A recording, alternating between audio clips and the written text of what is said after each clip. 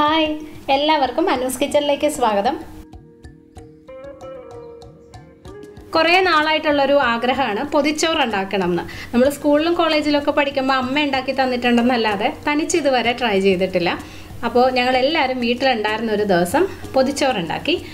വളരെ സിമ്പിളായിട്ടുള്ളൊരു ഊണായിരുന്നു, പക്ഷെ അത് ഇലയിലൊക്കെ പൊതിഞ്ഞ് കഴിക്കുമ്പോൾ ഒരു പ്രത്യേക ടേസ്റ്റ് തന്നെയാണല്ലോ. അപ്പോൾ അതിൻ്റെ കുറച്ച് വിശേഷങ്ങളാണ് ഇന്ന് നിങ്ങളുമായിട്ട് ഞാൻ ഷെയർ ചെയ്യുന്നത്.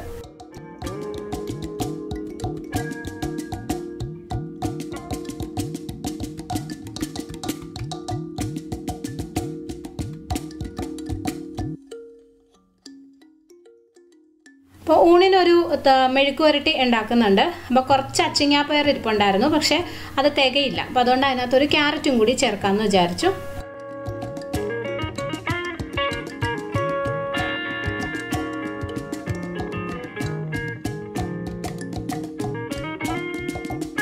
മെഴുക്ക് പുരട്ടിക്കുള്ള സാധനങ്ങളെല്ലാം ഞാൻ എടുത്തു വെച്ചിട്ടുണ്ട്. ഒരു 6-7 അച്ചിങ്ങാപ്പയറുണ്ട്, ഒരു ക്യാരറ്റ്, ഒരു സവോള, ഒരു വലിയ പച്ചമുളക്. ഇതെല്ലാം ഞാൻ നന്നായി കഴുകി വെച്ചിരിക്കുന്നതാണ്. ഇത് നമുക്ക് അരിഞ്ഞെടുക്കാം.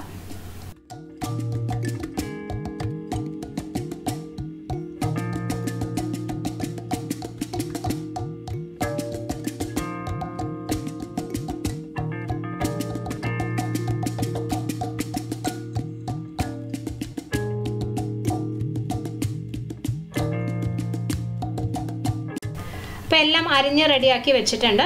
ഇനി ഒരു പാനിലേക്ക് കുറച്ച് വെളിച്ചെണ്ണ ഒഴിക്കാം. എണ്ണ ചൂടാകുമ്പോൾ ഒരു 1/2 ടീസ്പൂൺ കടുക് പൊട്ടിക്കണം. ഇനി അതിനകത്തേക്ക് നമ്മളിപ്പോൾ അരിഞ്ഞു വെച്ച സാധനങ്ങളെല്ലാം ചേർക്കാം. എല്ലാം ഒരുമിച്ച് തന്നെയാണ് ചേർക്കുന്നത്. നന്നായിട്ടൊന്ന് വഴറ്റി കൊടുക്കാം. ഞാനൊരു സാധനം ഇടാൻ വിട്ടുപോയി. കുറച്ച് വെളുത്തുള്ളി, 2-3 അല്ലി വെളുത്തുള്ളി ചെറുതായിട്ട് അരിഞ്ഞിട്ട് കഴിഞ്ഞാൽ മെഴുക്കുപുരട്ടിക്ക് ടേസ്റ്റ് കൂടും. കുറച്ച് കറിവേപ്പിലയും കൂടി ഇട്ട് കൊടുക്കാം. കുറച്ച് നേരം ഒന്ന് വഴറ്റി കൊടുക്കാം. ആവശ്യത്തിനുള്ള ഉപ്പിടണം. പിന്നെ ഞാൻ ഇതിനകത്ത് മഞ്ഞൾപ്പൊടി ചേർക്കാറില്ല കേട്ടോ. ഉപ്പ് മാത്രം ഇട്ട് വേവിക്കുകയാണ് ചെയ്യുന്നത്. കടുക് പൊട്ടിച്ച് ഉപ്പിട്ട് വേവിക്കുകയാണ് ചെയ്യുന്നത്. ഇനി ഇത് വെള്ളമൊന്നും ഒഴിക്കാതെ ഏറ്റവും ചെറിയ തീയിൽ അടച്ചു വെച്ച് വേവിക്കണം. ഇടയ്ക്കിടയ്ക്ക് തുറന്നൊന്ന് ഇളക്കി കൊടുക്കണം, കാരണം വെള്ളം ഇല്ലാത്തതുകൊണ്ട് അടിയിൽ പിടിക്കും. പിന്നെ നമ്മൾ ബീട്രൂട്ട് തോരനാണ് ഉണ്ടാക്കുന്നത്. അപ്പോൾ അതിനുള്ള സാധനങ്ങളെല്ലാം അമ്മ അരിഞ്ഞു വെച്ചിട്ടുണ്ട്. 2 ബീട്രൂട്ട് ചെറുതായിട്ട് അരിഞ്ഞത്, ഒരു വലിയ സവോള, പിന്നെ 1-2 പച്ചമുളക്.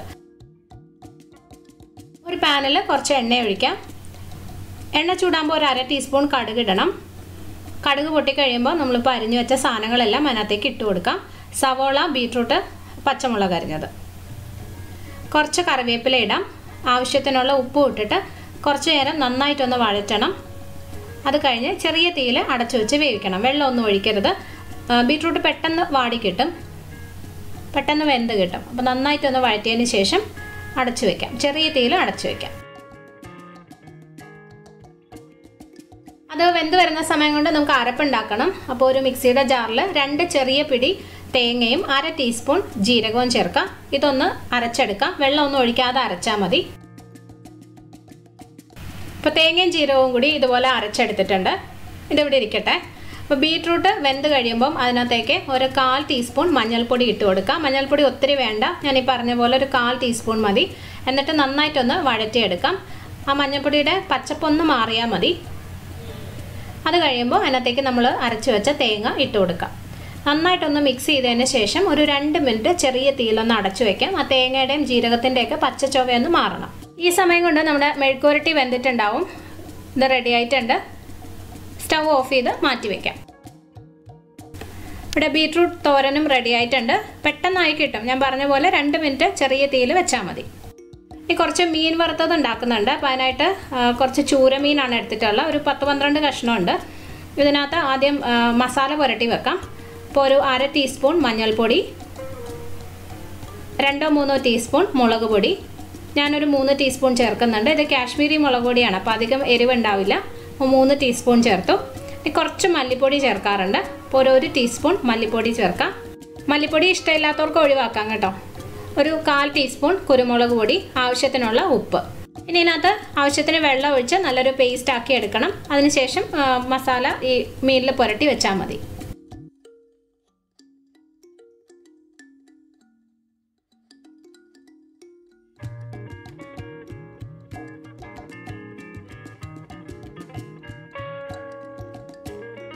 അപ്പോൾ മീനിൽ നന്നായിട്ട് മസാല പുരട്ടി വെച്ചിട്ടുണ്ട്. ഇതൊരു 15-20 മിനിറ്റ് വെച്ചിട്ട് ഫ്രൈ ചെയ്ത് കഴിഞ്ഞാൽ നല്ല ടേസ്റ്റാണ്. പിന്നെ നമുക്ക് മാറ്റി വയ്ക്കാം. അപ്പോൾ ഇന്ന് നമ്മൾ തേങ്ങ ചുട്ട് ചമ്മന്തി അരയ്ക്കാമെന്ന് വിചാരിച്ചു. അപ്പോൾ അതിന് അമ്മയുടെ സഹായം ഇല്ലാതെ പറ്റില്ല. എനിക്കിതിങ്ങനെ പൊട്ടിച്ചെടുക്കാൻ അറിയില്ല. അപ്പോൾ അമ്മ ഇങ്ങനെ ആ ചിരട്ട പൊട്ടിച്ച് തേങ്ങ ഉള്ളിൽ നിന്ന് എടുത്ത് തരണം.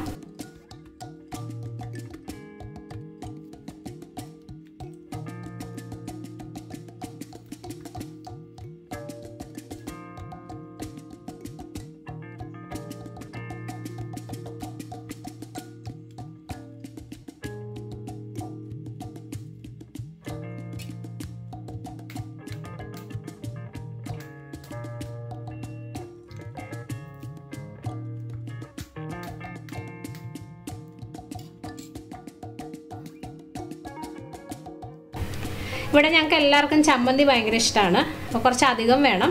അപ്പോൾ അതുകൊണ്ട് ഒരു ചെറിയ തേങ്ങ ഫുൾ എടുത്തിട്ടുണ്ട്. ഇത് ചുട്ടെടുക്കണം. ഞങ്ങൾ ഇന്ന് സ്റ്റൗവിൽ വെച്ചിട്ടാണ് ചെയ്യുന്നത്. സ്റ്റൗവിൽ ഫ്ലെയിമിൽ വെച്ച് ചെയ്യുന്നത്. ശരിക്കും ഇത് കനലിൽ അടുപ്പിലിട്ടാണ് ചെയ്യേണ്ടത്. അപ്പോഴാണ് തേങ്ങ നന്നായിട്ട് ചുട്ടെടുക്കാൻ പറ്റുന്നത്. ഞങ്ങളങ്ങനെ സ്ഥിരമായിട്ട് അടുപ്പ് ഉപയോഗിക്കാറില്ല. അപ്പോൾ അതുകൊണ്ടത് ക്ലീൻ അല്ലാത്തതുകൊണ്ട് സ്റ്റൗവിൽ വെച്ച് ചെയ്യാമെന്ന് വിചാരിച്ചു. അപ്പോൾ തേങ്ങ ഇതുപോലെ ഇങ്ങനെ നല്ലതായിട്ടൊന്ന് കരിഞ്ഞ് പോലെ വരണം.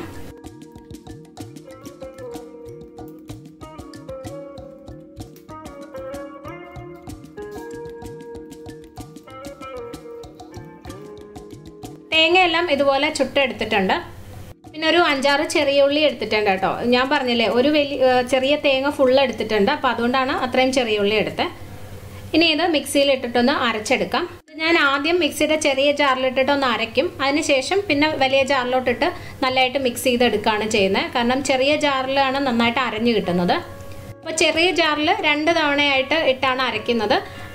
തേങ്ങയും ചെറിയ ഉള്ളിയും പുളിയും കൂടി ഇട്ട് നന്നായിട്ടൊന്ന് അരച്ചെടുക്കാം. ഇനി ഇതിനകത്ത് നമ്മൾ മുളക് പൊടിയല്ല ചേർക്കുന്നത്. വറ്റൽമുളകും മല്ലിയും കൂടി ഒന്ന് വറുത്താണ് ചേർക്കുന്നത്. അപ്പോൾ ഒരു 5-6 വറ്റൽമുളക് എടുത്തിട്ടുണ്ട്. എരിവിനനുസരിച്ച് വറ്റൽമുളക് എടുക്കാം കേട്ടോ. ഇതൊരു പാനിലോട്ട് ഇട്ട് കൊടുക്കാം. ഇതിനകത്ത് ഒരു 3/4 ടീസ്പൂൺ മല്ലിയും കൂടി ഇടാം. മല്ലിപ്പൊടിയല്ല, മല്ലി അതുപോലെയാണ് ചേർക്കുന്നത്. ഇനി ഇതൊന്ന് വറുത്തെടുക്കാം. ഒരു ചെറിയ തീയിൽ വെച്ച് ചെയ്താൽ മതി. പെട്ടെന്ന് തന്നെ മൂത്ത് കിട്ടും.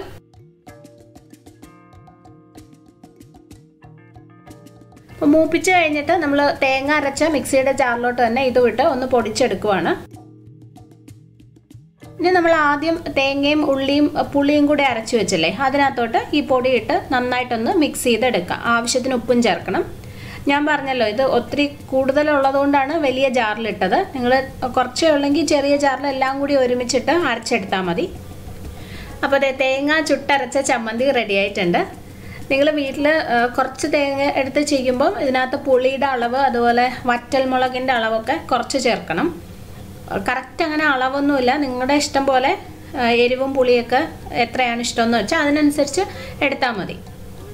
നല്ല അടിപൊളി ചമ്മന്തി റെഡി. ഇനി നമുക്ക് മീനും കൂടി ഫ്രൈ ചെയ്തെടുത്താൽ മതി. അപ്പോൾ ഒരു പാനിൽ കുറച്ച് എണ്ണ ഒഴിക്കാം. എണ്ണ ചൂടാകുമ്പം മീൻ ഇട്ട് കൊടുക്കാം.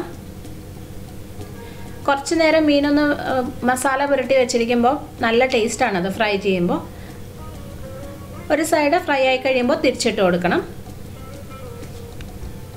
ഇതിങ്ങനെ തിരിച്ചിട്ട് കഴിഞ്ഞിട്ട് ഇതിനകത്ത് കുറച്ച് ഇഞ്ചിയും വെളുത്തുള്ളിയും ഇട്ട് കൊടുക്കാം. ഒരു ചെറിയ കഷ്ണം ഇഞ്ചിയും ഒരു 4-5 അല്ലി വെളുത്തുള്ളിയും ചെറുതായിട്ട് അരിഞ്ഞിട്ട് ഇട്ടാൽ മതി. അപ്പോൾ നല്ലൊരു ഫ്ലേവർ കിട്ടും. കുറച്ച് കറിവേപ്പിലയും കൂടി ചേർക്കണം ഇതിനകത്ത്. നമ്മൾ മീൻ ആദ്യം ഇടുമ്പോൾ തന്നെ ഈ കറിവേപ്പിലയും ഇഞ്ചിയൊക്കെ ഇട്ട് കഴിഞ്ഞാൽ അത് കരിഞ്ഞു പോകും. അപ്പോൾ അതുകൊണ്ടാണ് ഇത് തിരിച്ചിട്ടതിന് ശേഷം ഇടുന്നത്. അപ്പോൾ നല്ലൊരു ഫ്ലേവറും കിട്ടും. ആ ഇഞ്ചിയും വെളുത്തുള്ളിയൊക്കെ നമുക്ക് കഴിക്കാനും കിട്ടും. കരിഞ്ഞു പോകത്തില്ല. ഊണൊക്കെ ഏകദേശം റെഡിയായി. ചോറമ്മ രാവിലെ തന്നെ വെച്ചിട്ടുണ്ടായിരുന്നു. ഇനി പൊതിയാനുള്ള ഇല വെട്ടണം.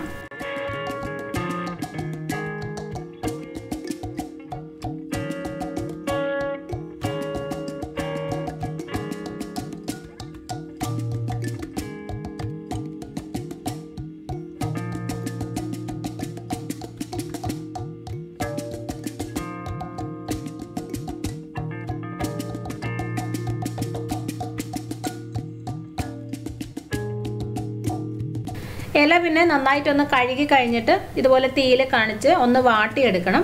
അപ്പോൾ നമ്മൾ പൊതിയുമ്പോൾ പൊട്ടിപ്പോകത്തില്ല.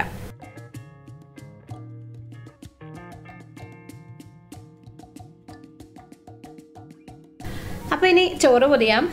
ഈ നമ്മൾ പൊതിയുന്ന സമയത്ത് ഈ വാഴയിലയുടെ പുറകിൽ ഈ കട്ടിയുള്ള സാധനമില്ലേ, ഇത് കുറച്ചൊന്ന് കട്ട് ചെയ്ത് കളയണം. ഇല്ലെങ്കിൽ നമ്മൾ പൊതിയുമ്പം അതിങ്ങനെ മടക്കാനൊക്കെ ബുദ്ധിമുട്ടായിരിക്കും, പൊട്ടിപ്പോകാനുള്ള ചാൻസ് ഉണ്ട്. അപ്പം അതുകൊണ്ട് കുറച്ച് അതൊന്ന് കട്ട് ചെയ്ത് കളയാം. ഇനി ചോറിടാം.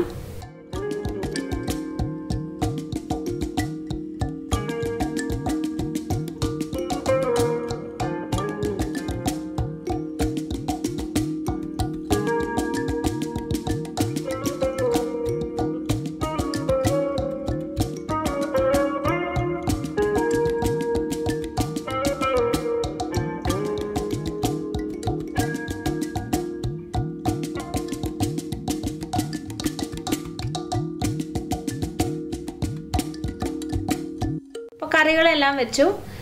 കുറച്ച് അച്ചാറും കൂടിയുണ്ട്, നാരങ്ങയും ഡേറ്റ്സും കൂടിയുള്ള അച്ചാറാണ്. ഞാനിത് ഇന്നലെ വ്ളോഗിൽ പറഞ്ഞിട്ടുണ്ടായിരുന്നു. അപ്പോൾ കുറച്ച് പേര് എന്നോട് റെസിപ്പി ചോദിച്ചു. ഇത് ഞാൻ ഓൾറെഡി ചെയ്തിട്ടുള്ളതാണ്. നിങ്ങൾ ലെമൺ ഡേറ്റ്സ് അച്ചാറെന്ന് നോക്കിയാൽ മതി.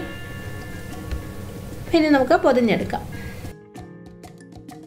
ഇത് നമ്മളിങ്ങനെ പൊതിഞ്ഞ് വെച്ച് കഴിഞ്ഞിട്ട് ഉടനെ തന്നെ എടുത്ത് കഴിക്കരുത് കേട്ടോ, കുറച്ച് സമയം വെക്കണം. നമുക്കറിയാമല്ലോ, പണ്ട് നമ്മൾ സ്കൂളിലും കോളേജിലും ഓഫീസിലൊക്കെ കൊണ്ടുപോകുമ്പം രാവിലെ പൊതിഞ്ഞെടുത്ത് കഴിഞ്ഞാൽ ഉച്ചയ്ക്കാണ് നമ്മൾ കഴിക്കുക. അപ്പോൾ അത്രയും സമയം ഈ ചോറ് അതിനകത്ത് ഇരിക്കുമ്പോഴാണ് അതിൻ്റെ ആ ഒരു ടേസ്റ്റ്, ചോറും കറികളും എല്ലാം ഇരിക്കുമ്പോഴാണ് നല്ലൊരു ടേസ്റ്റ് വരുന്നത്. ആ വാട്ടിയെടുത്ത വാഴയിലയിൽ ഇരിക്കുന്നതിൻ്റെ ആ ഒരു ടേസ്റ്റാണ്. അപ്പോൾ ഞങ്ങളിത് ഉണ്ടാക്കി കഴിഞ്ഞിട്ട് പിന്നെ ഒരു മണിക്കൂറൊക്കെ കഴിഞ്ഞിട്ടാണ് കഴിച്ചത്.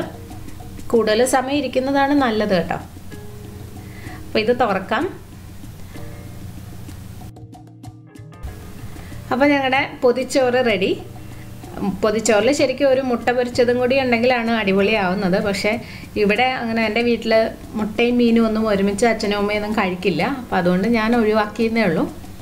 എന്നാലും കുഴപ്പമില്ല കേട്ടോ, ഇതും അടിപൊളിയായിട്ടുണ്ട്. ഞാൻ എന്തായാലും ഒന്ന് കഴിച്ചു നോക്കട്ടെ.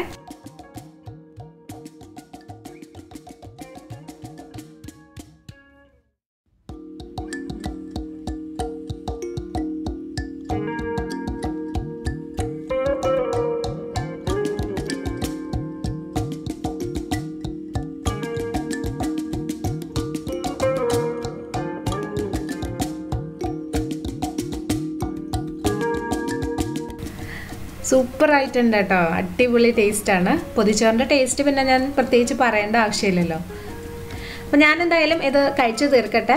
പിന്നെ കൊതി തോന്നുന്നവരൊക്കെ കമൻറ്റ് ചെയ്യാൻ മറക്കരുത് കേട്ടോ. അതുപോലെ ഇതുവരെ സബ്സ്ക്രൈബ് ചെയ്തിട്ടില്ലാത്തവരുണ്ടെങ്കിൽ പ്ലീസ് ചെയ്യാനും മറക്കരുത്. ഇനി നമുക്ക് അടുത്തൊരു നല്ല വീഡിയോ ആയിട്ട് വീണ്ടും കാണാം. By. Thank you for watching.